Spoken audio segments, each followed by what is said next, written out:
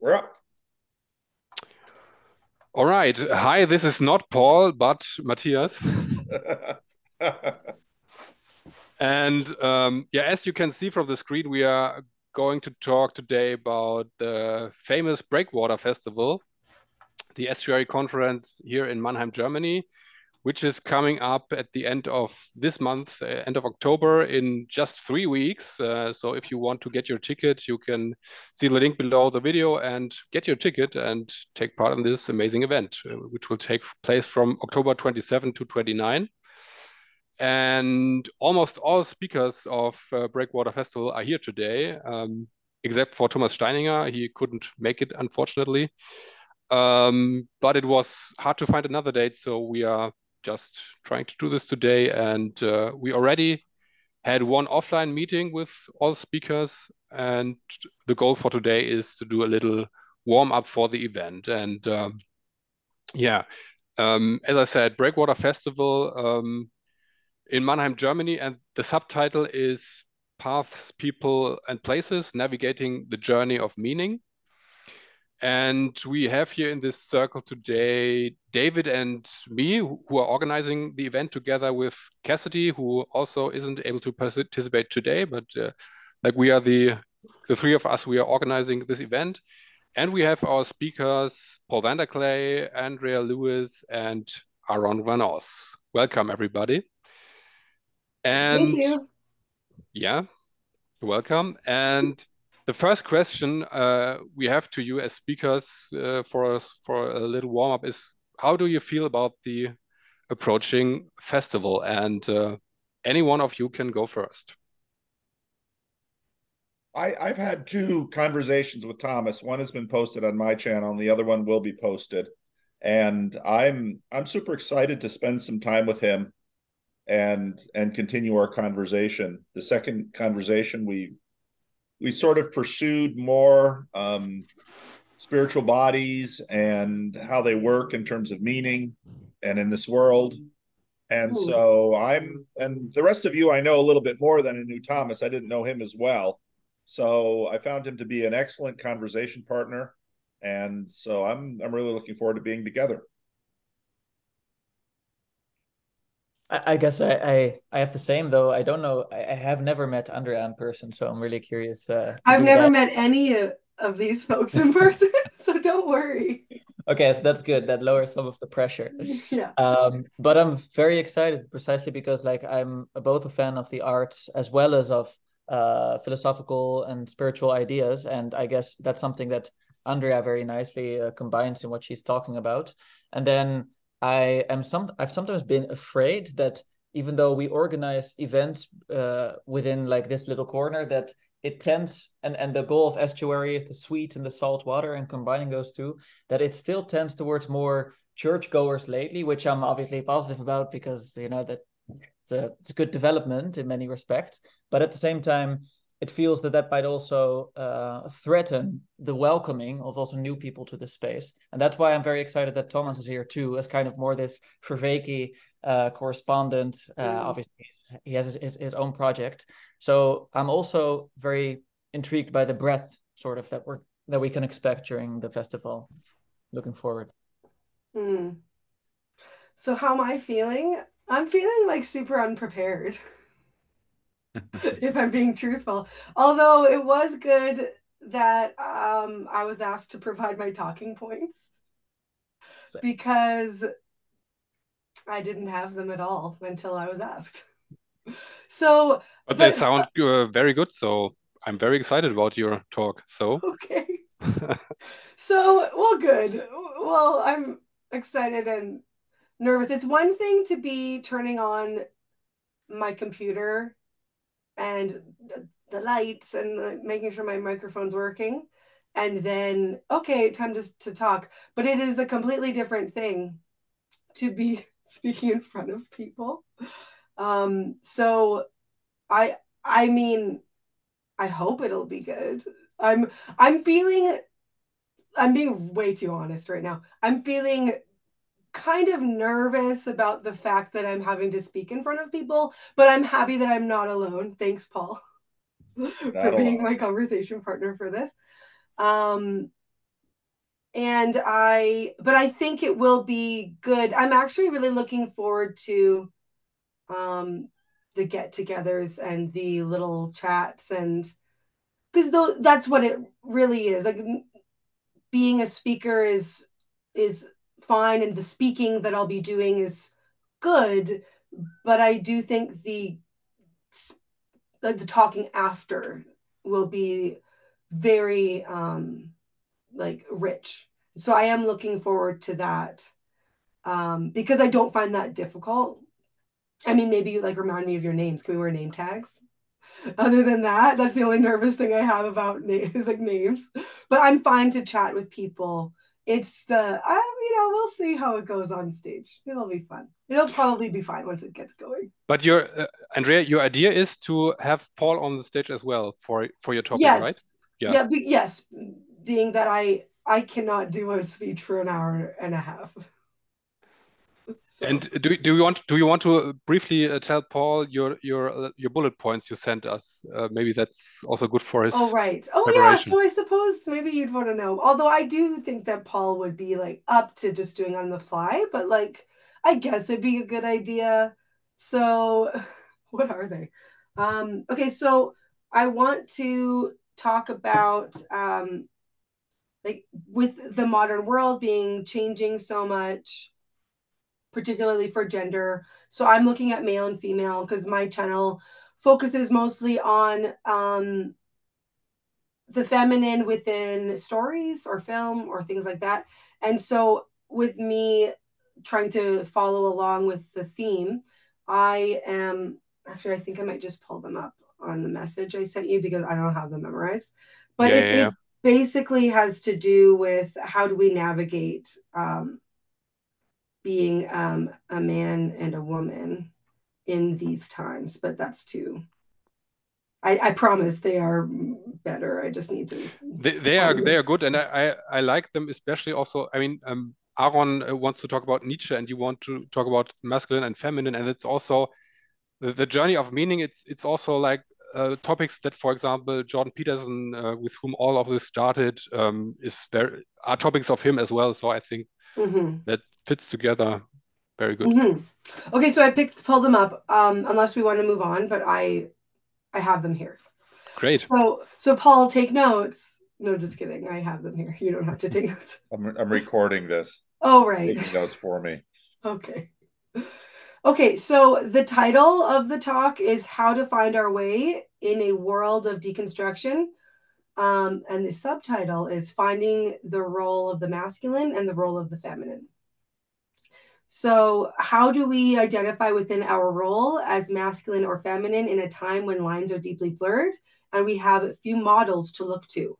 Why does understanding these roles matter?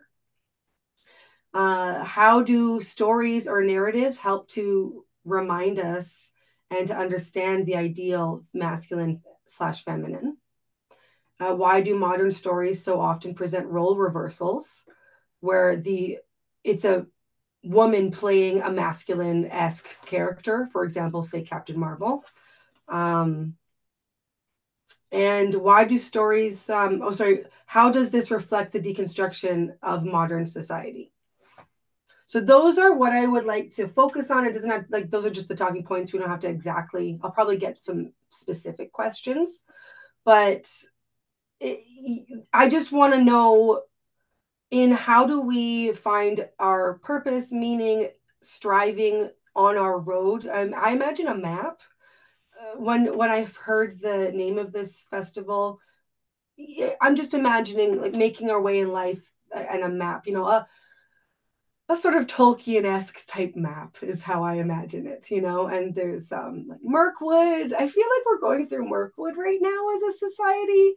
Anyway, so the idea is I just want to, so there's a lot of different things you can look to be like, how do I navigate who I am and my journey through, and the masculine and feminine. Those are aspects that are, I think, really important in being comfortable and grounded in these things.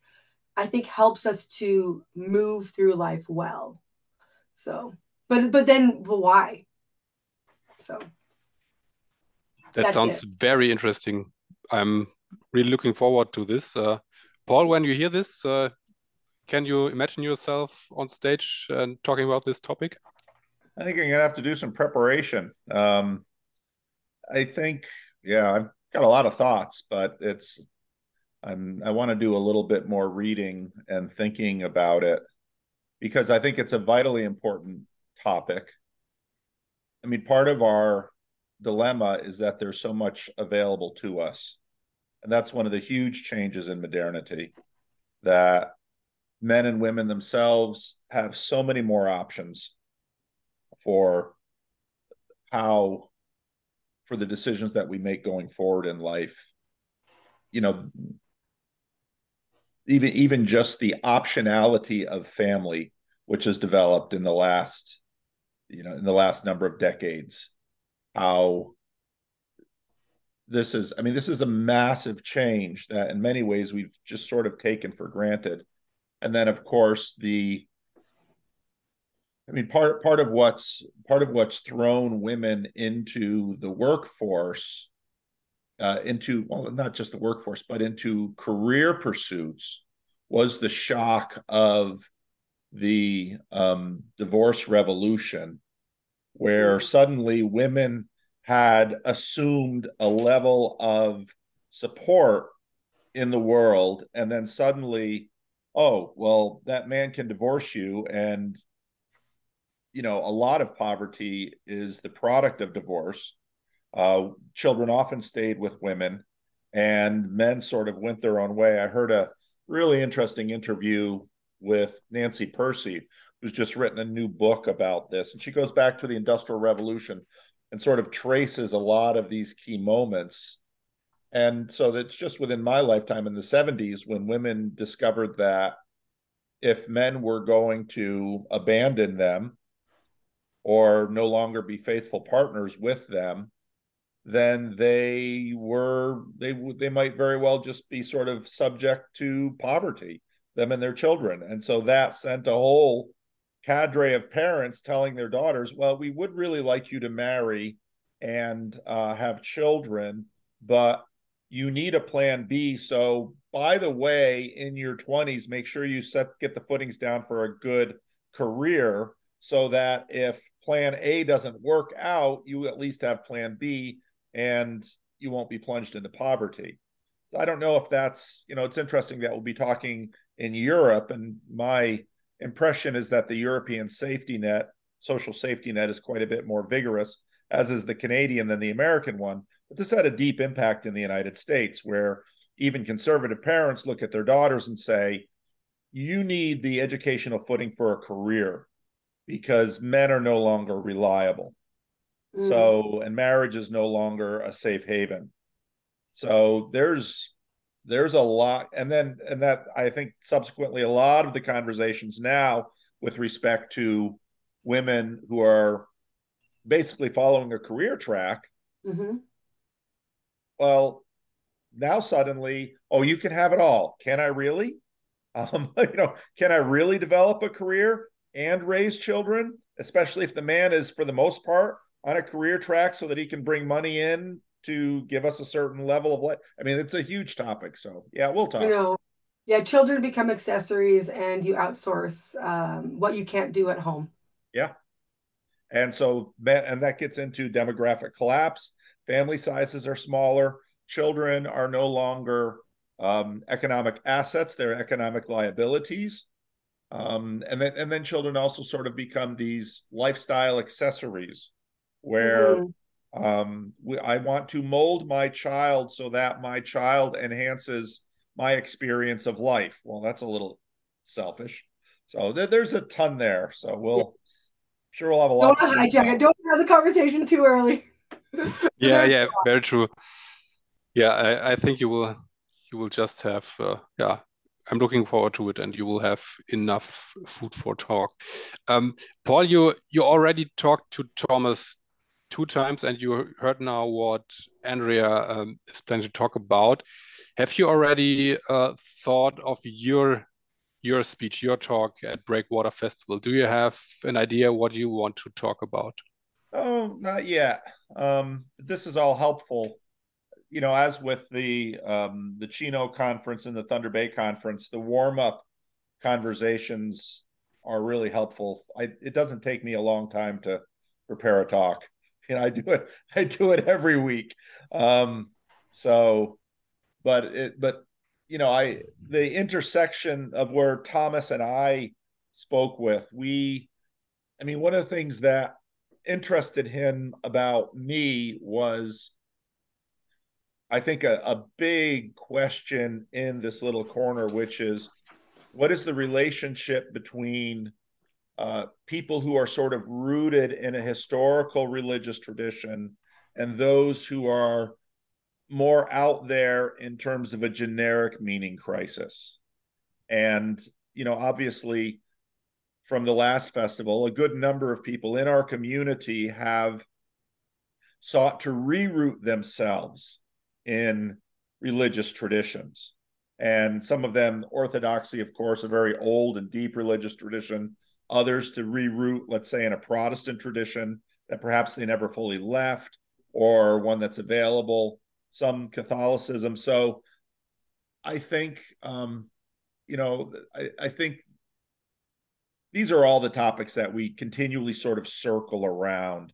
And so for Thomas, who grew up Roman Catholic and has sort of been in, let's say, the Vervaekian space, where they're trying to reconstruct something without necessarily the institutional and community connections. This was actually going to be the first topic we proposed for Chino, but some people didn't sort of like the framing. But I really do think it is in many ways one of the real deep issues in the corner, similar to what Andrea is pointing out in terms of, well, how do I proceed as a man or a woman?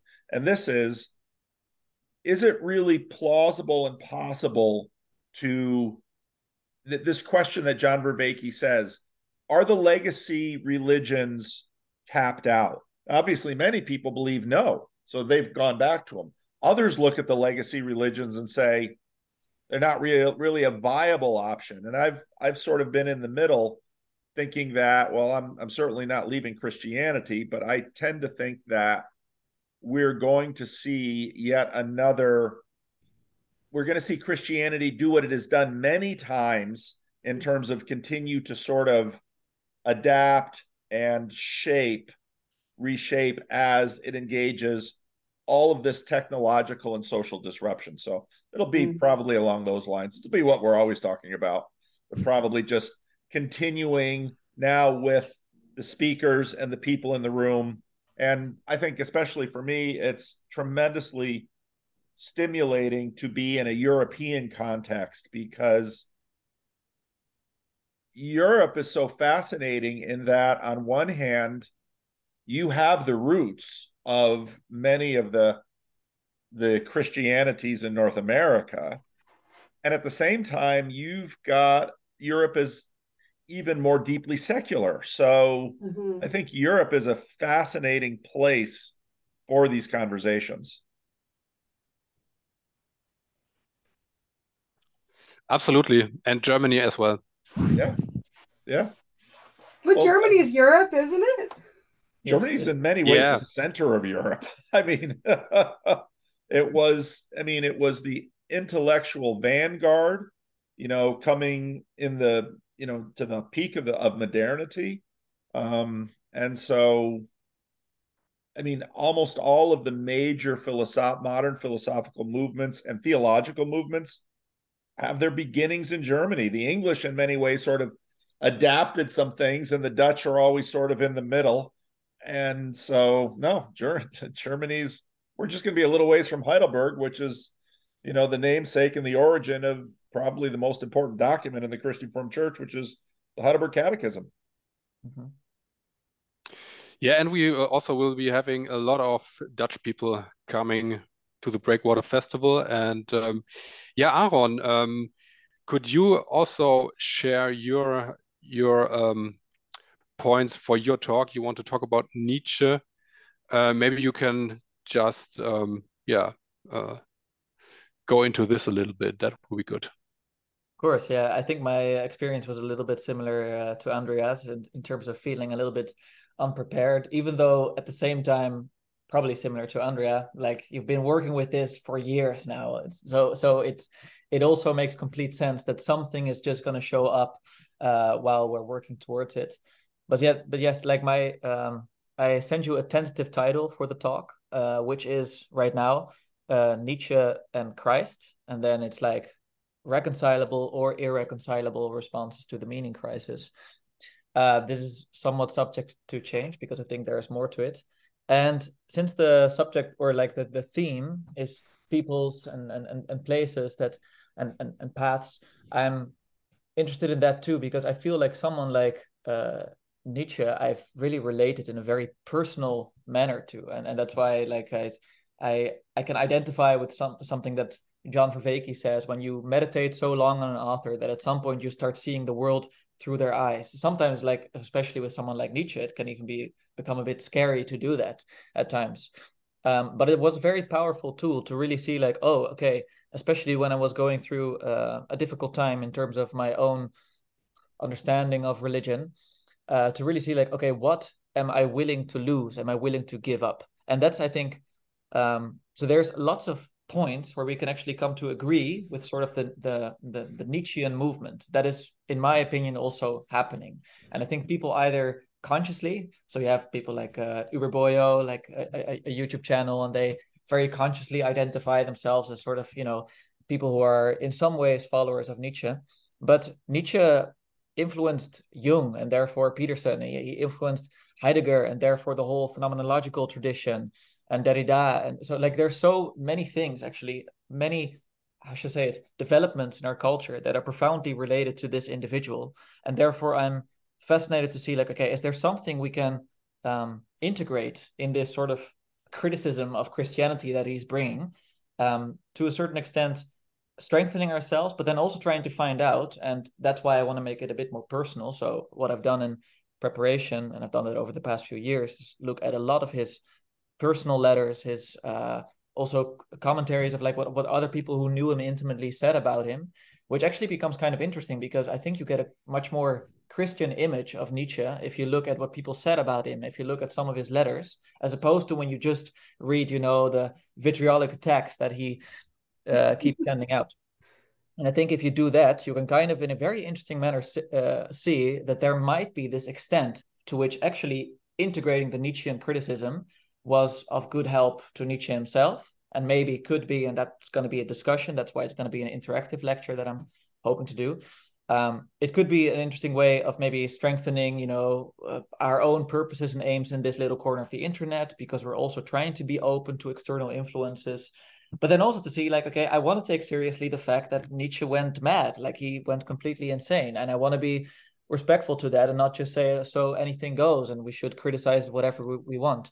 And therefore to kind of start a conversation on what are the helpful strains of Nietzscheanism, for instance. And that can be anything. Like I think I mentioned in the points that I sent you that you have a strong Nietzschean vitalism culture, which is actually embodied probably best by people like Andrew Tate, who in some ways, you know, like they inspire young men, and in other ways they're obviously very problematic. So I want to try to have a nuanced debate based around the person of Nietzsche himself. So I'm going to present probably a lot of his ideas, of his texts, of what other people said about him, and then try to draw that like from the person Nietzsche to a broader cultural context and see to what extent this can be helpful or threatening. And I'm not going to give the final answer there. That's going to come out hopefully in the conversation at the festival. So that's a short overview.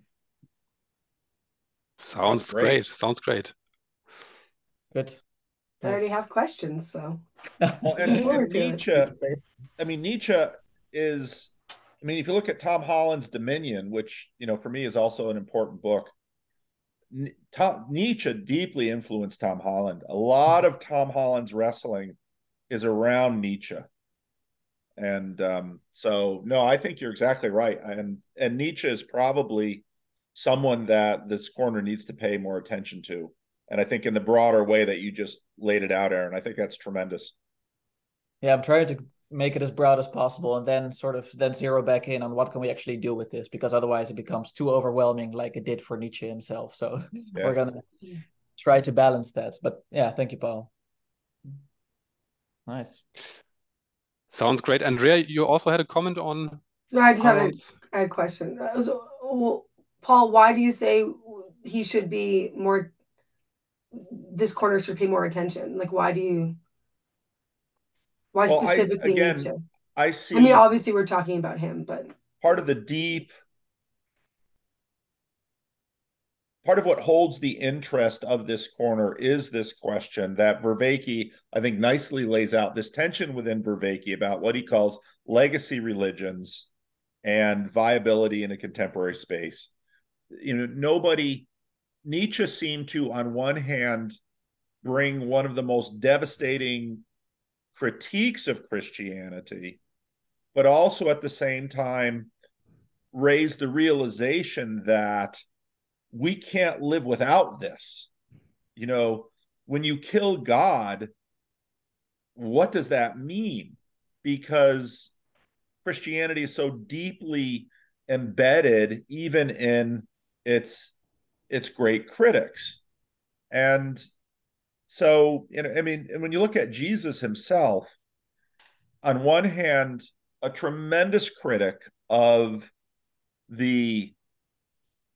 what was going on in terms of the religious patterns of his day, yet also, very much going down to the roots and affirming the roots. And so in some ways, Nietzsche does a similar thing.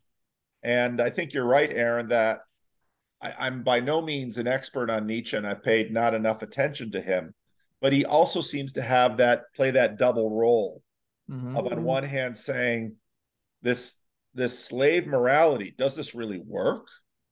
I mean, that's deep renunciation. But on the other hand, can we really live without it? And when I just saw a Twitter thread that someone pointed me to the other day, where it was an atheist basically acknowledging Tom Holland's argument, saying, yeah, all these atheists they just deeply accept Christian morality, and we atheists need to get beyond Christian morality. And I thought, oh, wow, well, there's Nietzsche. that was his project. And that was actually his project, yeah. And how successful was that project? And in fact, would anybody buy it? Because it seems to me that I don't see any real alternative to the morality of Christ that he has given to us. And I don't see anybody, okay, Andrew Tate. All right. Is that really where we want to go? Men and women together? I don't think so. You can see the relations or the connections between the talk of Andrea and mine, and therefore also of yours. This is going to be hopefully fascinating to combine all. I have one more question. Sorry, so why did he go mad? Because he couldn't reconcile these two things? Well, yes, at least that would be my argument. I can say more about it. Obviously, a common thesis that he got syphilis, but that's actually never been confirmed. What seems more likely, and that's also what friend commentaries they reveal this about him. If you look at his Wahnbriefe, so his madness letters that he wrote out after he went insane, he had his mental breakdown. About half of them he signed off with Dionysus, like the Greek god Dionysus. Yeah, that's really the anti-Nietzschean strain. And the other half, very interestingly, he signed off with the crucified. So it's almost like, okay, in his madness, he already opposes these two. And then also the last sentence before, in his final book that he published, or that was actually published after his death, was also, have I been understood, Dionysus versus the crucified? And I'm actually trying to argue that both are fundamentally important. And you can see this in what friends say about him too, is he was trying to balance both of them, but to such an extent that he couldn't anymore. And René Girard also has interesting things to say about this. Perhaps I'll have more time at the festival to explain, but that's where I think, this will be difficult. So where should we balance the two, until what level? Interesting. Okay, this is going to be good. I'm excited. Oh yeah, I think there are really already some great topics on the table for the festival. And yeah, Andrea and Aaron, you already have yours worked out quite detailed, and Paul and Thomas are kind of in the process. But what I'm also very excited about is the different formats. Aaron, you mentioned you want to give kind of an interactive lecture, and I don't know, should we shortly run through the program that people can get a better idea? Can you give me the screen sharing, Paul? Then I can show something visual. Okay, there you go. Thank you. Okay. Can you already see it? Mm-hmm. All right, so this is the schedule for Breakwater Festival, and on Friday, 27th of October, it's just just arrival and basically a campfire and open get together, and there will be also a bit of music, and we have the possibility to be outside and in the venue. And David is also kind of our host, because this is a church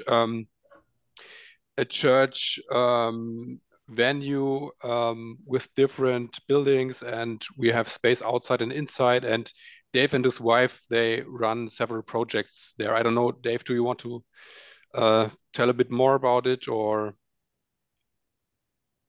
Well, my wife runs the community center called the Villa, and we are on the property that also belongs to the church. So they have extra space from the sanctuary to the fellowship hall, but we have lots of outdoor space, and we're hoping the weather will be nice, especially for Friday evening. We'll have a campfire, and we'll have food I think we'll sell food that evening. There'll be a good price to get like bratwurst and that type of thing to enjoy around the fire. I think we'll even have songs, and we're hoping good weather for that evening, because I think we'll have plenty of outdoor space throughout the whole weekend.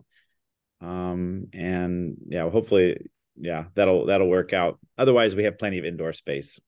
Oh yes, yeah. And then Saturday is going to start with Paul's lecture, and the topic he will work on that. And then we have Thomas Steininger, his lecture, and the special thing about that is that he wants to do it in a fishbowl setting, which is kind of a new format for Bridges of Meaning and Estuary, because it's he said that he could engage the whole room with this method. So we're excited about that.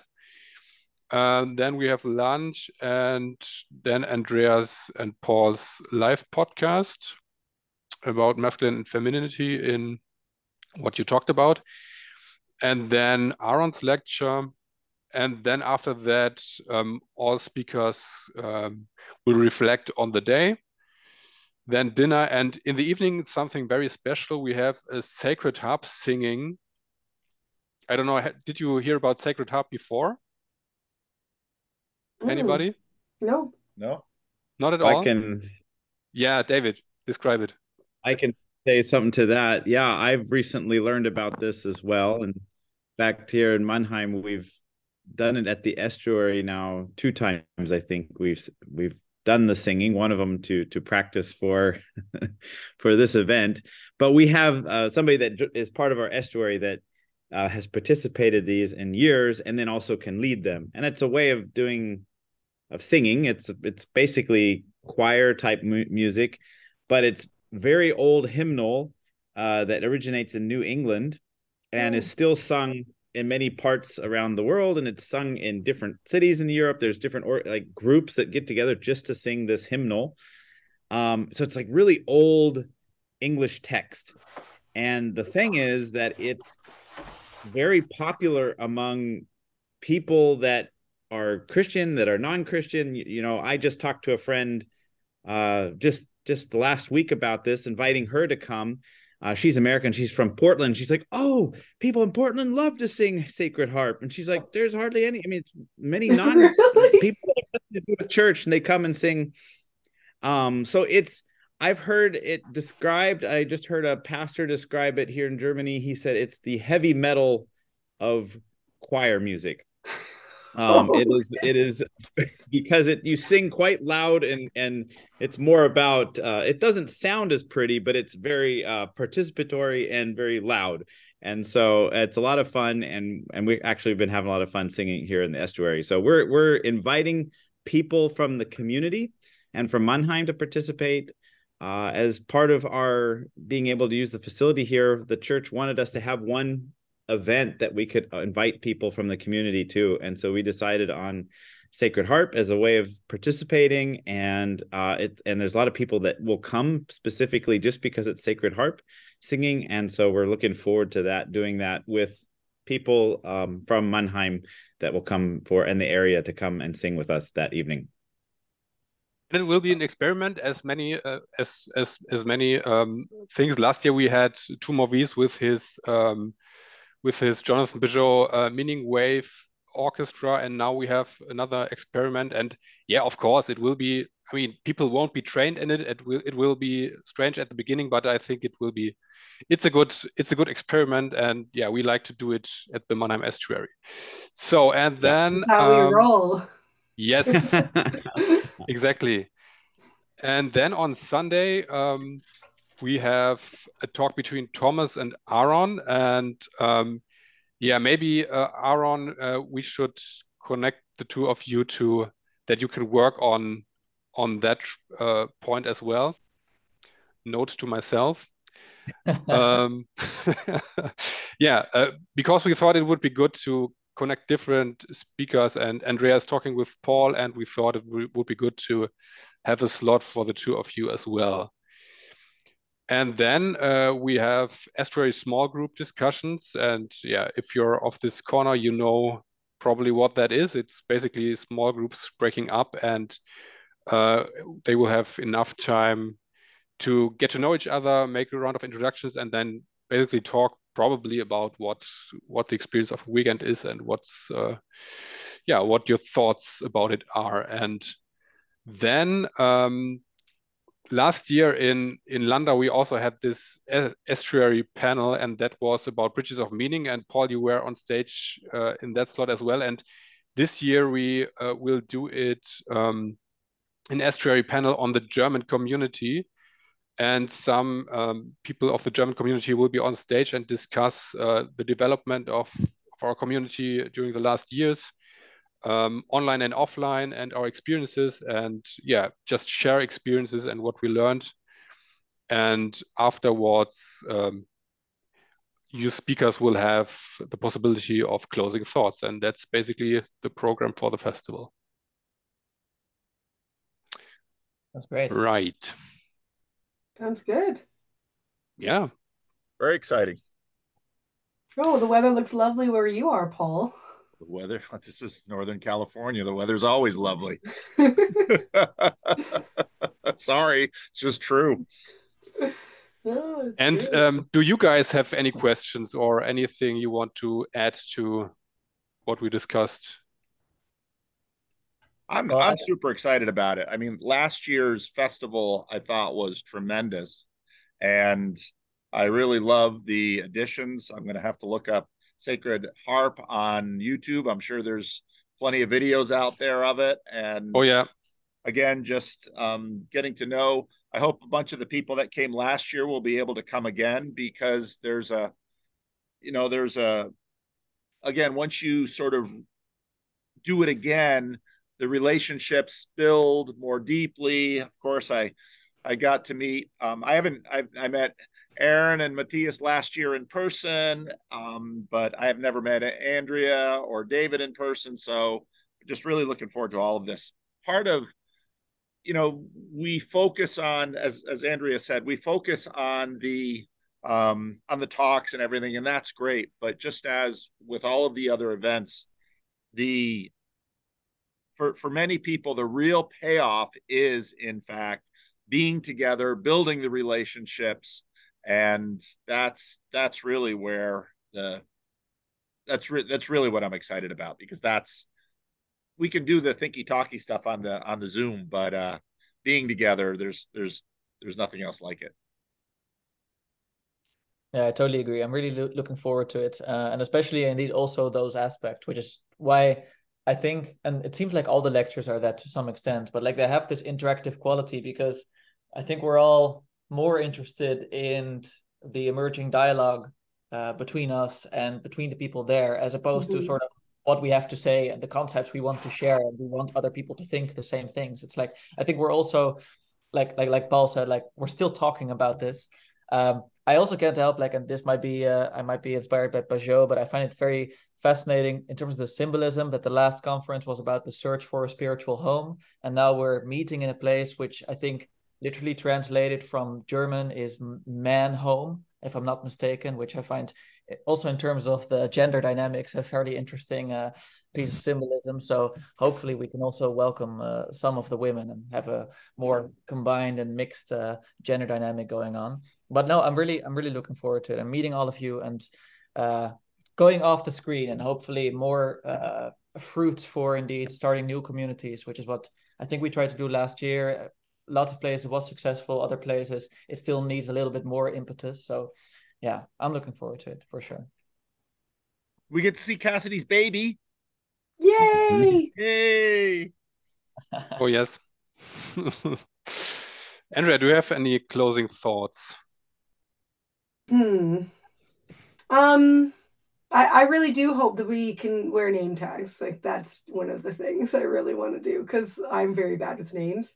So that's just a suggestion for my sake. Cassidy hates name tags. Oh, okay. Maybe the two of you can discuss that point. Okay, well, we'll have some time. Okay. Now I'm just gonna have to improve my memory with How will that. Andrea know who I am without a name tag? I know. I'll just be like, who is this giant man with a beard that looks like Santa? So okay. Closing remarks. I think it's going to be really fantastic. I didn't go last year, and I almost feel a little impostery because I'm not European. Oh, Paul, that's the puppy. nice. It is really existing. Here is the puppy. Cute. Here's my jailer. Oh, Andrea, I think your talk sounds very, very amazing, honestly. And as Aaron said, it's very important also to have the perspective of women. And I thank you for coming and to be our speaker.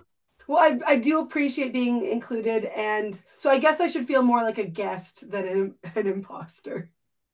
But I do really appreciate that the hospitality that's being extended to me, and I think it's going to be, really a really enriching experience, and I hope to represent my gender well.